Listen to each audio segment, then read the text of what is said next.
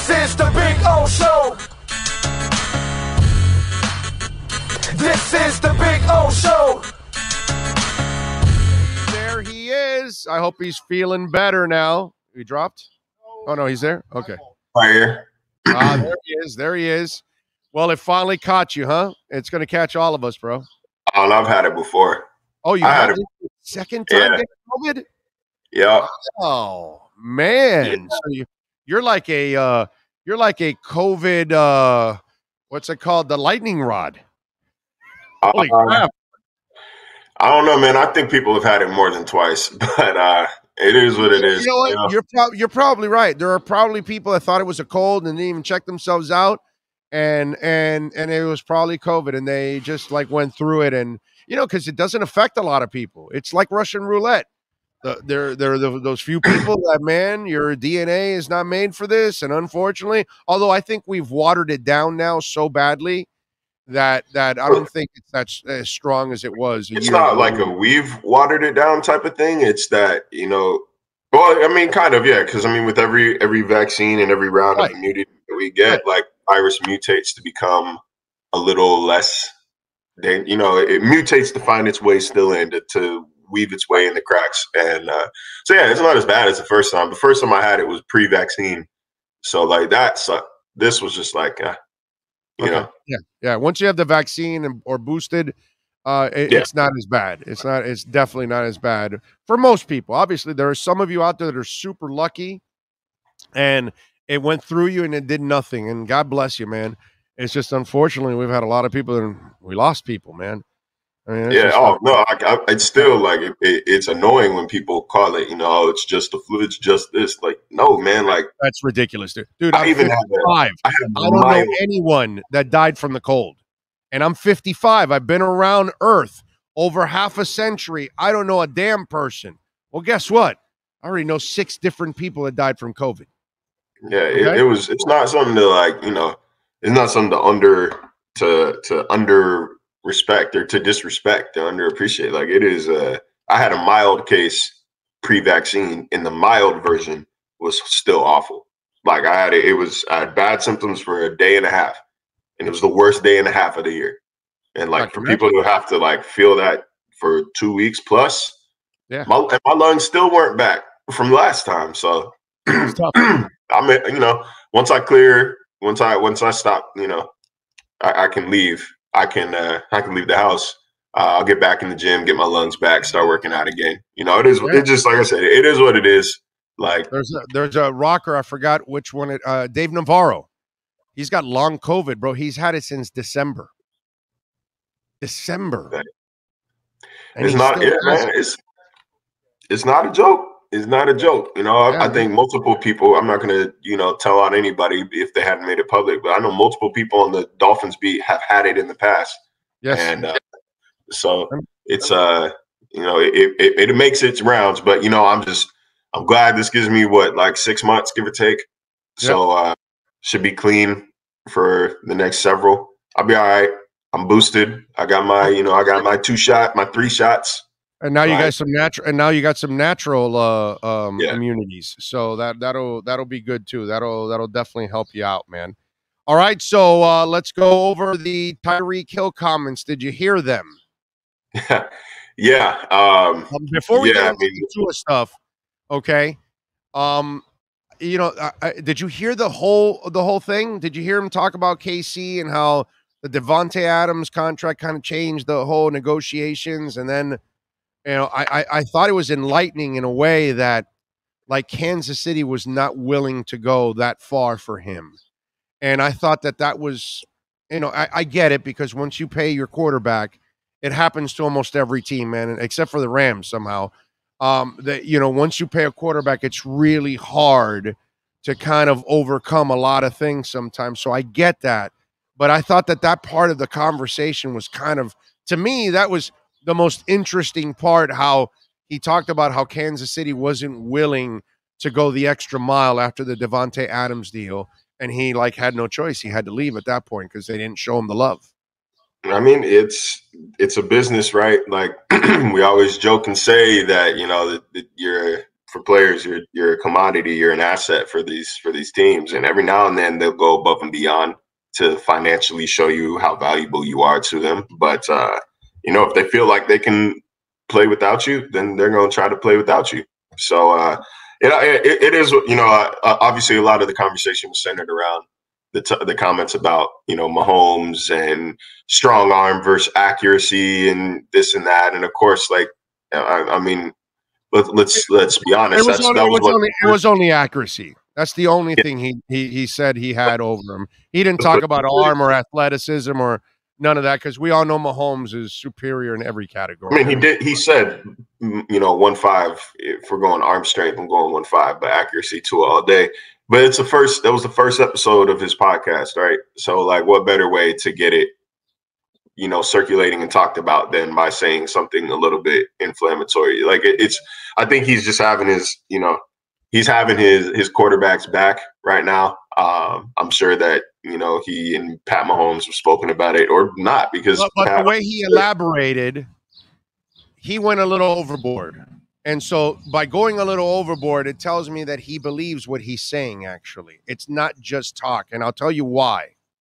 Davante Adams was asked the same thing about leaving Green Bay. And he had conversations with Aaron Rodgers. And he said, yeah, Aaron's only going to be there maybe another year or two. And after that, and then he goes, yeah, I love Jordan Love. He's a great kid. And he left it at that. He didn't say, hey, I know Jordan's going to be a great quarterback. I know he's going to be fantastic. He could have done that because he's with the Raiders. So he doesn't give a shit if he blows smoke up his ass, because he can do that because he's with the Raiders. Yet he didn't do that. And that's kind of an indictment on Jordan Love. And in a way, when I listen to Tyreek Hill talk, I agree with you wholeheartedly that normally you're going to talk up your teammates because, dude, that's what you have to do. That's the professional thing to do. That's the right thing to do.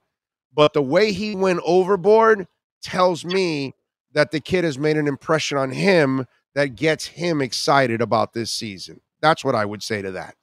I think that I think Tyreek likes playing with Tua. I think he is at a point of his. I think he's at a point of his career, and financially, in terms of money made, in terms of accolades, in terms of championships, I think he's at a point where, like, you're not just gonna make him do things he doesn't want to do. You know what I'm saying? Like, there are players far less accomplished than Tyreek Hill who already don't, if you tell them, okay, talk to the media, they'll tell you no, do this, say this, like, you got me messed up. So, like, I don't think that this is like a state organized, media push out of Tyreek. Right. I don't think we're telling him, say this, do this, have his back. Like, I think he genuinely wants to do it if he's doing it. But yeah, I mean, maybe there's a little bit of pride, because I mean, he does see all the tweets from Kansas City, like jaded Kansas City fans. He does see it, and so, like, maybe there's a shred, a crumb of pride talking, where he wants to make it clear, like, I'm happy with my new situation. He wants people to know. So, like, maybe he's embellishing a little bit, but ultimately we'll see. And then, complaining about targets. That was ridiculous. I think there's more mouths to feed. I think there's more mouths to feed in Miami than there are in Kansas City. It's just that those mouths are big in Kansas City. Those are Kelsey and Hill. Those are hell of a mouth to feed. But there are more players deserving of the ball down in Miami. So, like, I don't think he's going to set some sort of crazy record. He set a career high in targets last year, if I'm not mistaken. Yeah, I don't think he had enough time. Dude, he had like 160 targets. Please give me a break, bro. So, he's fine. He's not going to get that many targets here because they've got Jalen Waddle. Oh, by the way, out of that conversation, another guy that's left an impression on him was Jalen Waddle. You can tell that he likes the kid. He likes how he carries himself. He even went out of his way to say he's also cool off the field. So that tells me he's also hanging with him too off the field also. So there's some camaraderie there. And I think that's important too, because as much as Tyreek is going to make Waddle better, Waddle's also going to help Tyreek too, because both of those guys are going to scare the shit out of defenses with that speed.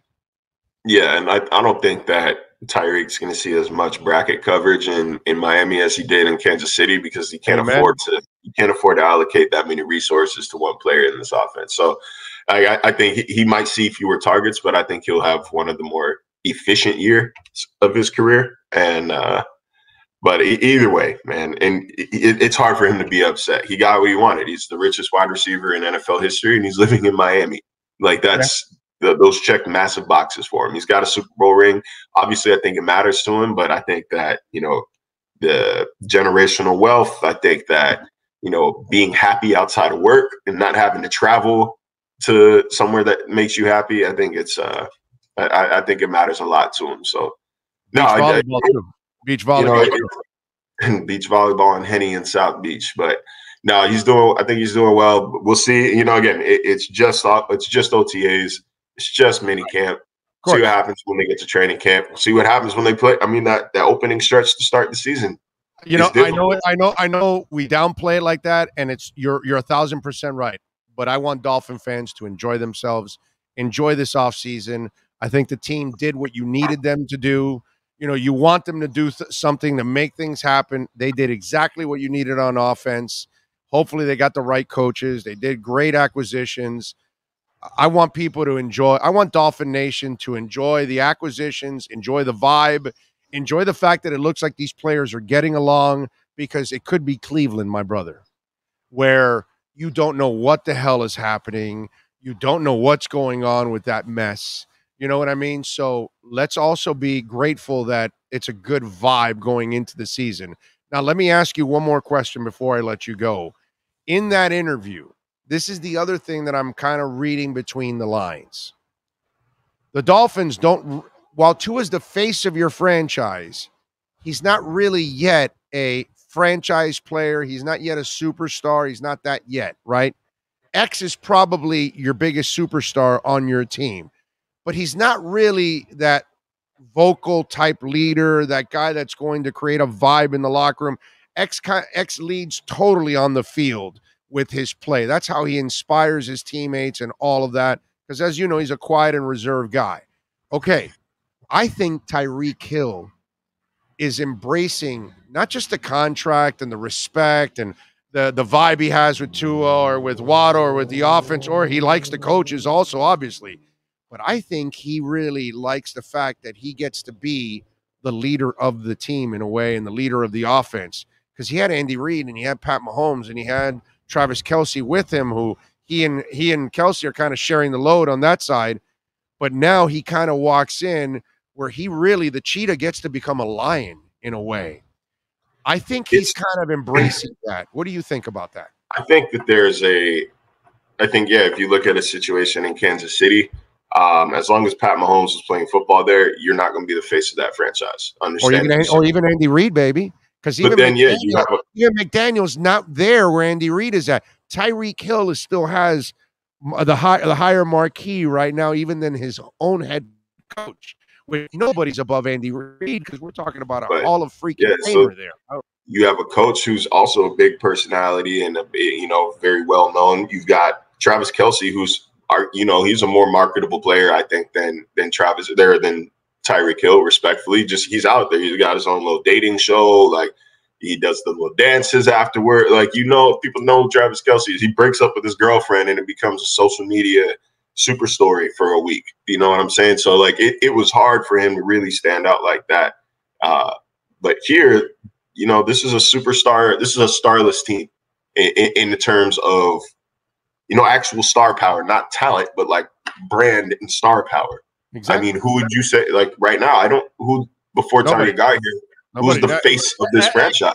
X is the superstar player, but not brand, like you just said. Right. Exactly. Yes. That's not his thing. Right. Like, it doesn't have to be. This isn't a critique. Actually, Tua is the brand. Tua is the brand, but not the player yet. But Tua, I don't even think Tua necessarily. Well, we'll see, because this is a new. No, you don't stir talk like that if you're not a brand. He's a brand. So, it's just like it's an opportunity for him to stand out even more. It's an opportunity to let more of his personality show, and I think that's kind of what he's embracing here. It's a clean slate for him. It's a new chance, and it's a big market where people are going to pay attention, and you could do a little bit more in Miami than you can in Kansas City. So I think we're seeing them take full advantage of that. But again, like, everything's fun and games until you got to play the Pats, Ravens, Bills, and Bengals first 4 weeks of the season. So I want to see what the energy is like after month one of, come September and October, not necessarily end of June. This is this is dead period. You got teams. I know there's teams starting minicamp this week. The Dolphins are off. They're on summer break. So like, this is mess around time. But I want to see what the energy is like. And this isn't critically speaking, but I genuinely am interested what this energy is like once. All right, bro. Like, this isn't fun and games anymore. This isn't foo-foo time anymore. Like, you start off right into the fire. Best energy drink on the planet, Edge Energy Drink. Go to myedgedrink.com. Order it anywhere you're at. It'll be delivered right to your home. Go to myedgedrink.com. Only 78 calories. Delicious, smooth, and zero aftertaste. I can't say it enough. Delicious, smooth, and zero aftertaste. We should have Edge here at Tortugas, man. That way the next time we come, we'll have Edge Energy Drink here. Go to myedgedrink.com. Use my code Big O, and you will get 10% off. So use the code Big O, 10% off. Marcel, what are you working on over at ESPN so folks and Dolphin fans can check you out? Nothing this week. I'm off this week. This is my obligation right now, man. Like I said, we're on summer vacation. We're on summer break. So most of what I'm going to do for the next month is, recapping what just happened in OTA and mini camp, previewing what to look for in training camp, digging into a couple features I've been waiting on. And but for now, it's time to breathe, because the grind starts in about a month and a half and it's going to run until February. So, I'm trying to enjoy this last bit of peace. I'm looking forward to it. All right. Follow him on Twitter at Marcel_LJ. You get better, young man. Drink a lot of water, get some rest, and we'll catch up later on in the week. Yes, sir. See y'all Thursday. Thank you, sir. There you go. Marcel Louis-Jacques. Remember, myedgedrink.com. Delicious, smooth, and zero aftertaste. Oh, and as an elixir, the best. Mix it with a little vodka, a little rum. Ooh, doggy. A little myedgedrink.com.